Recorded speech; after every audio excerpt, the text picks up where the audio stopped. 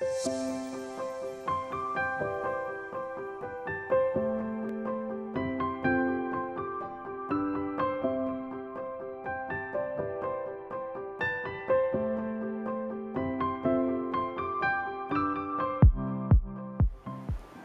guys, and welcome back to my channel. If you're new here, my name's Brie and I'm a mum of 2 beautiful children.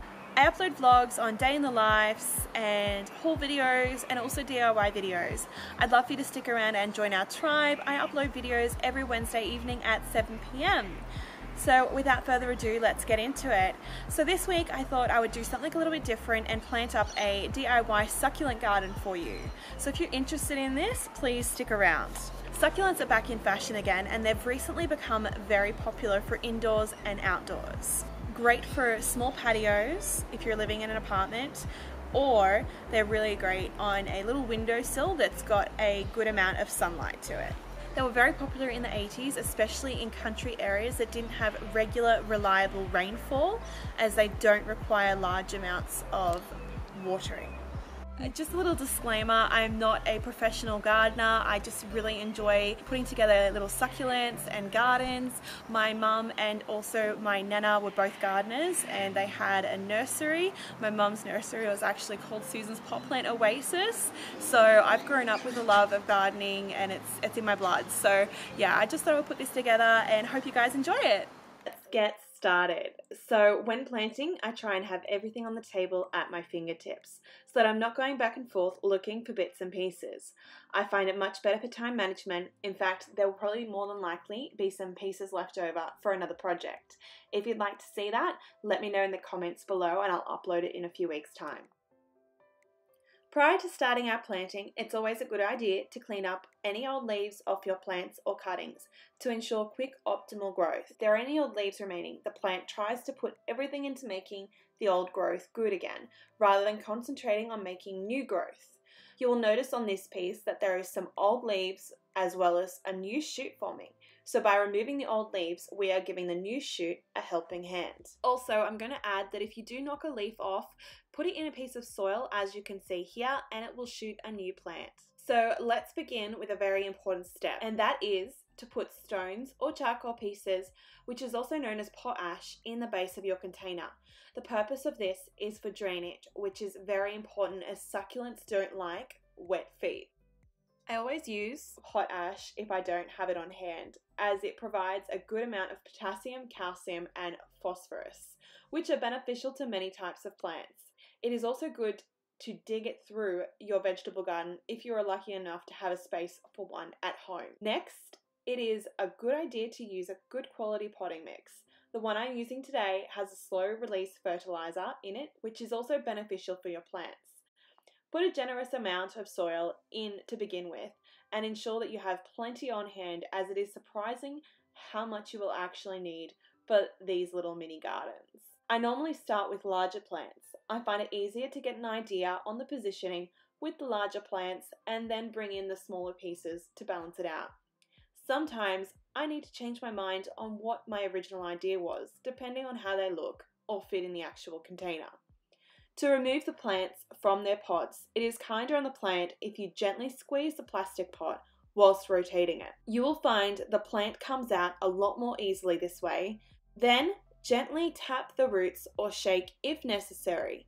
In some situations where plants are extremely pot bound, it is difficult to extract them from the pot, and then it is necessary to trim the older roots and retain the new whiter roots for replanting. As I am going, I'm removing any smaller shoots from the plants so that I can use them elsewhere, as I will have quite a few large plants in the container, and with spring beginning soon, I don't want them to outgrow the container too quickly.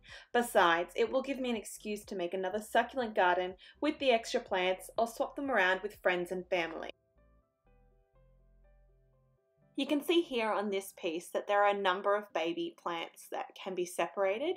So I'm going to pull those apart, and I'm going to use one of the baby pieces in the center of our planter. So I'm just going to get all of the plants into the planter and repeat the planting steps as mentioned before. You can see here we've got a couple more babies, and I'm going to separate those. This one's got a nice big long root, so I'll put that aside and then use the larger plant. With this next one, you can see that there are some old roots there and some new white roots.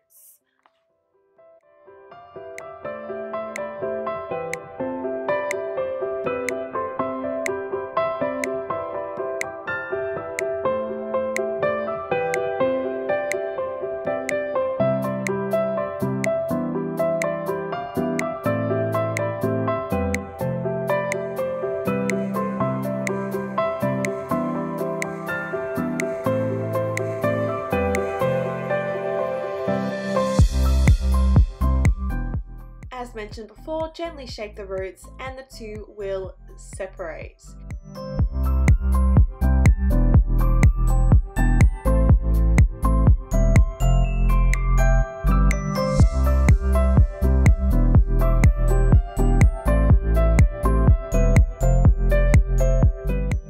With this little guy, you'll see that I'm being really quite careful because the buds or the leaves can actually fall off quite easily. You can see a little one has fallen off, so I'll put that aside and replant it.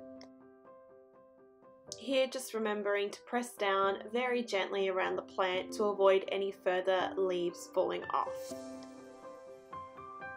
Here on this little guy, you can actually see a new shoot, so we're just going to plant him there and gently press around the soil.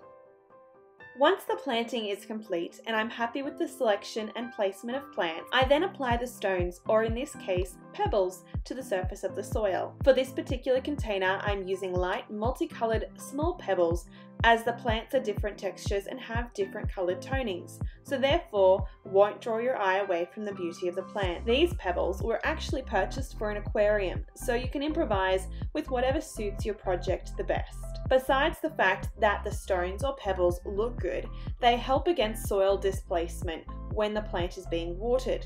When the soil and planting is still fresh in the first few weeks after planting, the soil can wash away from the plants and can expose the roots in some instances. So the pebbles or stones are a very useful way in avoiding this situation.